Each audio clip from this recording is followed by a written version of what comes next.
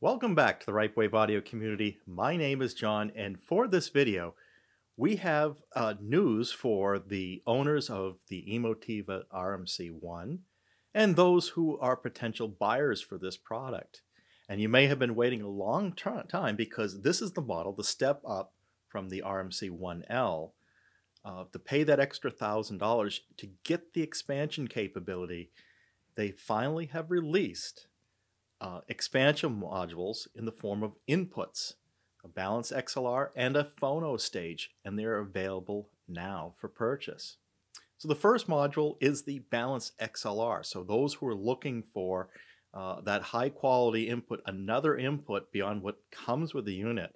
Perhaps you have multiple source material from maybe a nice DAC, a CD player, a Blu-ray player that has balanced outputs on it. This will accommodate 2 additional ones per module. And what they're doing is they're giving you 2 options to purchase this. One as a self-install, which will come with a ground strap protector. They have released a video on how to install these modules, and they provide installation manuals so you can do this yourself. If you do not feel confident in executing this step yourself, you can send your unit to Emotiva to have them install this for you. And there's just a $25 adder fee for them to do this, $224. But you do lose the use of the machine. You have to ship it out to them. So that's where you have to weigh out the inconvenience of shipping it out versus the inconvenience of having to do it yourself, and the responsibility you take when you open up the case, and you don't want to shock anything, but at least they provide that ground strap protection.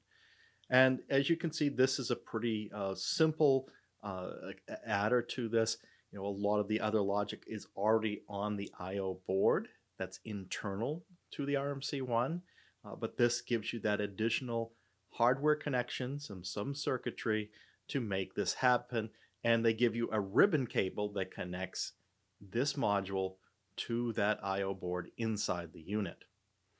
The other product that they have is a Phono Stage. And which is really neat about this is it's not just a moving magnet, which if you look at all the processors and receivers out there with onboard Phono Stages, I don't believe I've encountered one, and we've looked at a lot, you and the whole community here together. They've all been moving magnet only. This one is also selectable for moving coil cartridges. So for turntable enthusiasts that have a moving coil cartridge, this could be your answer. And so where we see the photos here, you can select on the back. Of course, if you change out your cartridges often, you do have to get into the back of this and change those selector switches for the capacitance that you want to select, as well as moving coil or moving magnet. But once, if you're a set and forget it type of arrangement, then you don't mind going around the back and making these settings. And you can see that this is their own Jade design board, that's their own in-house board manufacturing. So you know, this is what it is, and it's very similar to the other input board, where it has a ribbon cable that connects from this to the I/O board. And the price is a little more for this. The self-install price for the Phono Stage is $249, and the Emotiva service option for them to do it for you is $274. So again, it's just a nominal fee to have them do that. The Phono Stage product is very much like the XPS-1. In fact, they say that it is based on the XPS-1. The cost is a little different. So the XPS-1 is $199 versus the self-install for the Phono Stage expansion module is $249. So it's a $50 add, but there's the same specification. And this is what it would look like in the boards itself. You can see there's slight variations in the board design while it is based on the same technology. But we do see, if looking at the specifications, I did compare the spec sheets between these, and they are exactly the same specifications here. Obviously, the specification is going to be a little different between a moving coil and a moving magnet. It's going to be on the moving magnet, does it need as much gain? That's 40 dBs of gain. Moving coil is going to give you 60 dBs of gain. The RII curve is plus or minus 0.25 on moving coil, 0.12 dBs on moving magnet. The signal to noise ratio, the moving coil is 79 dBs expected because that's a lower signal, and 96 dB signal to noise on the moving magnet side of things. And the harmonic distortion, etc., you can see from what's listed here. So those are the specification. It matches the XPS1.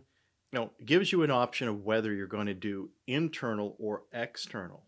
Now, one thing to consider before going in is how far away your turntable is going to be from the RMC1. The cables that come on some of these turntables are a certain length. They're hardwired. You do not want to extend the length of those unbalanced connections from the turntable. So if your turntable is more than, let's say, 6 feet or whatever that length of that cable they give you with it, you might be better off with the external XPS1 or your favorite Phono preamp. So just keep that in mind. There is something to consider on whether to make this internal or not. Also note, again, if you want to change out your cartridges, having to reach around the back and use those jumper switches may not be the best use case. So let's take a look at how these modules go in. If you turn around the RMC1, you look at the back of it, there are 3 expansion module slots. And these will populate into it. So this particular picture here has got the input module in slot 1 and the Phono Stage in slot 2. And slot 3 is not used because these modules cannot use slot 3. And when you do install this, it will connect to one of the open slots on the main board, on the I/O board, and what slot you go in will determine the I/O number it will be assigned by default.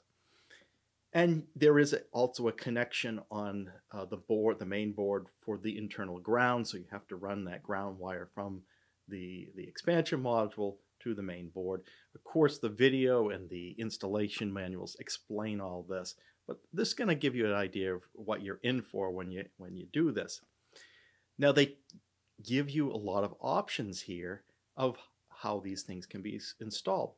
So they're saying that these modules, 2 maximum of the input type, can be installed in any combination. So you could have just one of either type in either slot 1 or slot 2, or if you want to have a mix, let's say you have the XLR input in slot 1, the Phono Stage in slot 2, or the reverse, Phono in slot 1, XLR in slot 2, or perhaps you have 2 turntables.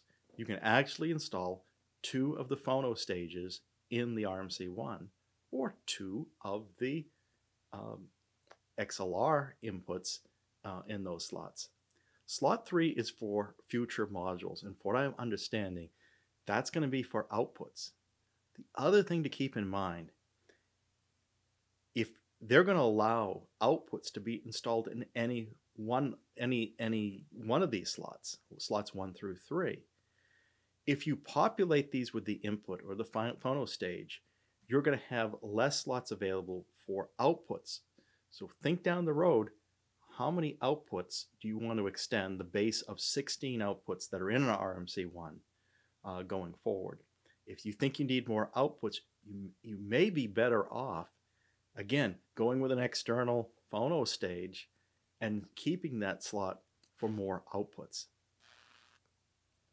When you power this up after installing it, you should probably update to the latest version of the firmware, which I believe is 1.5 from my notes, and that was posted on August 15th, 2021 as of this video.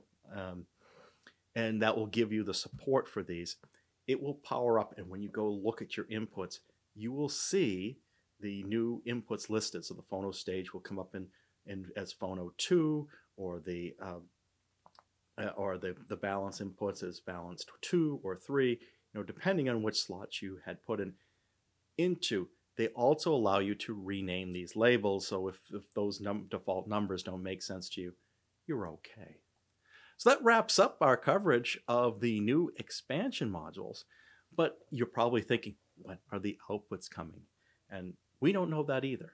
But we're excited that Emotiva, this was a long time coming, we're excited that they finally did release some modules, giving some value to those who have spent the extra $1,000 for the RMC1 over the RMC1L. And we also are hopeful that they'll soon have an update to the HDMI board to support 2.1 with that. So we'll keep our fingers crossed that more good things are coming from Emotiva for those who own it or are considering purchasing it. With this video concluding, what are your thoughts on this? Are you excited about Emotiva coming out with these modules, or are some of the problems of the past with these units, still have you hesitant and moving forward with this solution? That feedback would be useful for the RipeWave audio community. If you enjoyed this video, please like and subscribe to this RipeWave audio community, and be sure to hit the bell icon so you'll be notified the next time a video is posted. Until then, keep evolving your audio experience.